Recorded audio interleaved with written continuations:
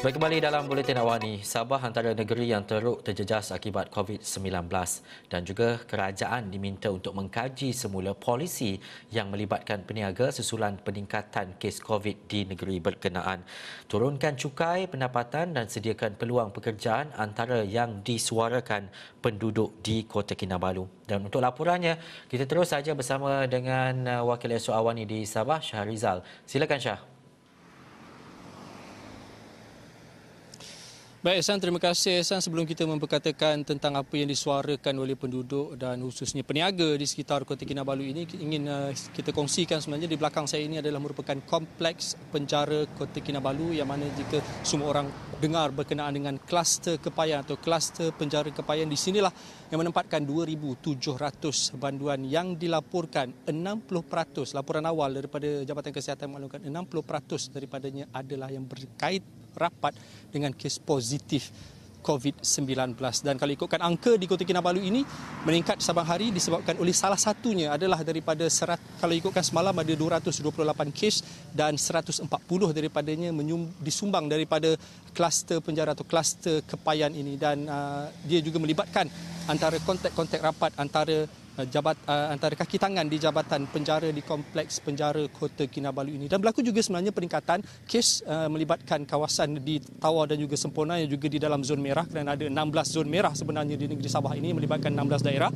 Dan peningkatan itu juga dilaporkan disebabkan oleh adanya backlog ataupun saringan-saringan sampel sebelum ini yang menyebabkan jumlah tersebut bertambah. Dan ini sebenarnya kebimbangan yang disuarakan oleh penduduk di sekitar Kota Kinabalu dan juga Sabah, kerana apakah selepas ini? Kerana kalau diikutkan daripada peniaga sendiri melihatkan bahawa perniagaan mereka semakin hari semakin merudum. Dan kita dengarkan apa yang diberkatakan oleh salah seorang peniaga di Kota Kinabalu ini.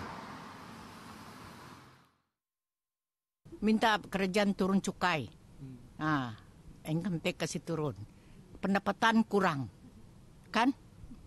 Untuk cari makan saja loh. Dia beli bikin apa loh? Nah kan? Bukan macam dulu.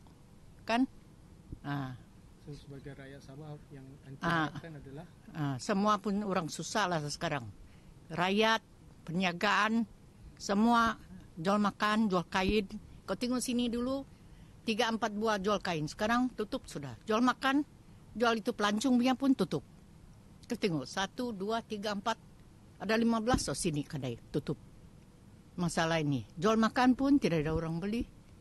Tidak beli tapau pun tidak ada orang. Makan pun mahal sudah, Pak. Bantu ekonomi lah, macam cukai itu cukai kasih turun lah. Pendapatan kurang kan? Kan? Macam kau dapat satu hari 100 mana cukup? Kan? Tidak cukup, Pak. Sewa mahal lagi. Sewa mahal. Kuli pun 2 orang ya. Dulu kami 5-6 orang semua buang sudah. Terpaksa buang. Terpaksa panggil dia menantilah. Dia berhenti sendiri. Kalau kita buang, kita mau tanggung jawab, mau bayar 3 bulan dia punya gaji kan. Kalau dia sendiri tidak sanggup, dia beli cari lain dapat kan. Susah cari makan Pak sekarang.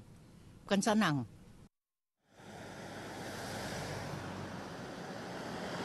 Baik Ehsan, itu antara yang diperkatakan oleh peniaga. Dan juga awal tadi sebenarnya sekitar jam 1 kita berkongsikan berkenaan apa yang disuarakan oleh bekas ejen pelancongan yang hilang pekerjaan dan terpaksa mencari kerja separuh masa sebagai panda worker ataupun penghantar makanan secara sambilan di sekitar Kota Kinabalu. Dan mungkin sebenarnya itu yang kita akan ajukan nanti dalam sidang media maya yang akan dilakukan oleh jurucakap Pentadbiran Kerajaan Negeri Sabah, iaitu Datuk Seri Masiri Manjun, pada sekitar jam 6.45 petang nanti, kerana kita juga ada mengajukan soalan. Telah ada 3 soalan yang kita ajukan. Mungkin salah satunya mungkin boleh memperkatakan berkenaan dengan apakah action plan Kerajaan Negeri Sabah khususnya bagi menangani masalah ini, kerana kita dengar berkenaan dengan PKPB akan dilanjutkan. Jadi apakah selepas ini? Dan ada juga kerisauan yang diutarakan oleh warga netizen di sekitar Kota Kinabalu dan juga orang ramai berkenaan dengan pusat tahanan sementara yang melibatkan pendatang asing tanpa izin, kerana dikabarkan telah melimpah. Jadi jika melimpah, mungkinkah mereka yang berada di luar daripada pusat tahanan ini ada mengalami jangkitan atau asymptomatik yang akan mengakibatkan orang awam di sekitar Kota Kinabalu ini ataupun di kawasan-kawasan yang terdapatnya pusat tahanan sementara parti ini terlibat ataupun tidak. Dan itu kita akan ajukan dalam sidang media maya yang bakal dilakukan sekitar jam 6.45 petang nanti. Ehsan. Baik, terima kasih Hairizal atas laporan itu tadi dan pastinya perkembangan lanjut berhubung dengan situasi dan juga keadaan di Sabah terutamanya berkaitan dengan COVID-19 akan kami bawakan kepada anda. Perkembangannya pastinya anda boleh telusuri ataupun ikuti kami di laman sesawang.awani.com dan juga di segala platform media sosial kami.